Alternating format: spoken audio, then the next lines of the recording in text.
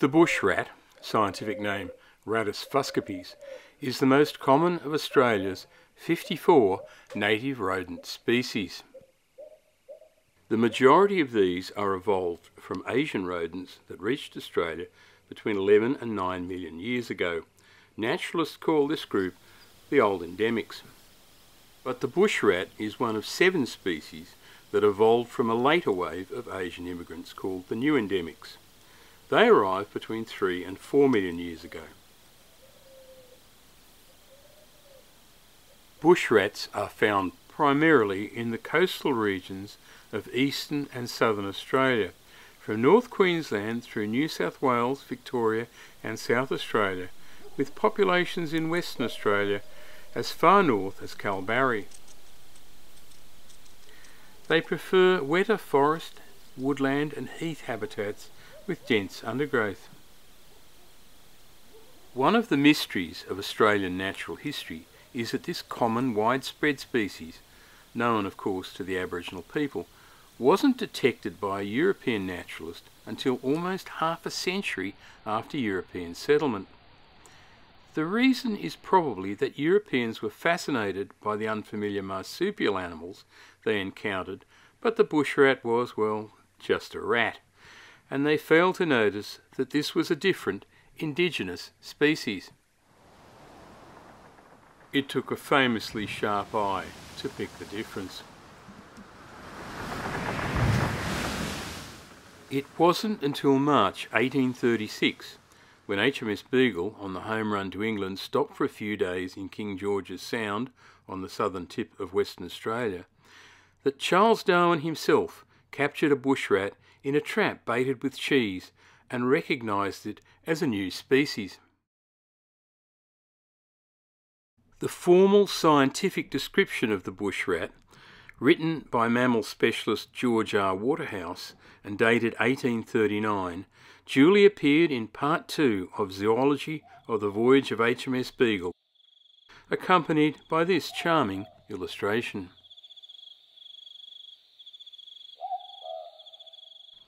So what did Darwin notice?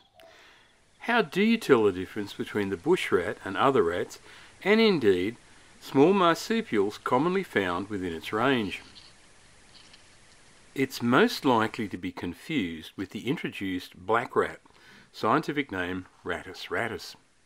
The bush rat is a chunky little animal with a Roman nose and almost no neck compared to the black rat.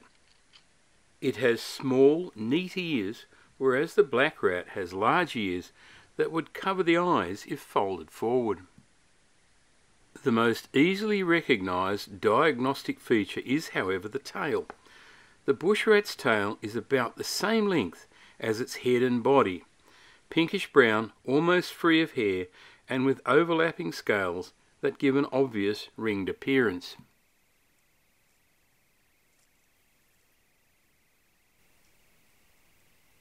As you can see here, the black rat's tail on the right is much longer than its head body length.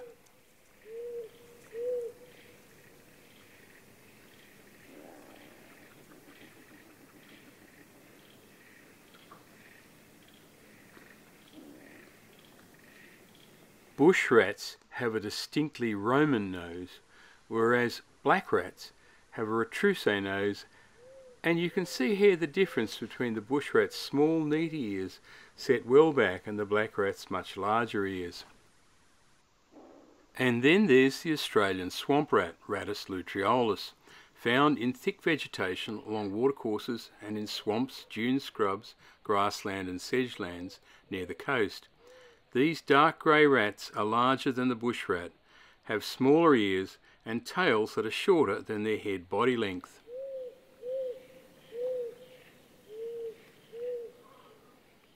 It would be hard to confuse the bush rat with the several species of Antechinus, mostly insectivorous marsupials.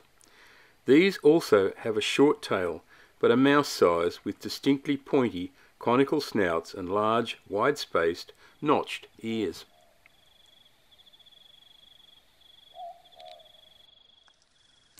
Bush rats are almost completely nocturnal. They eat fruits, seeds, arthropods, fungi, plant tissues, and sometimes nectar from the inflorescences of shrubs like Banksia. They're preyed on by owls, dingoes, reptiles like pythons and goannas, and feral cats and foxes.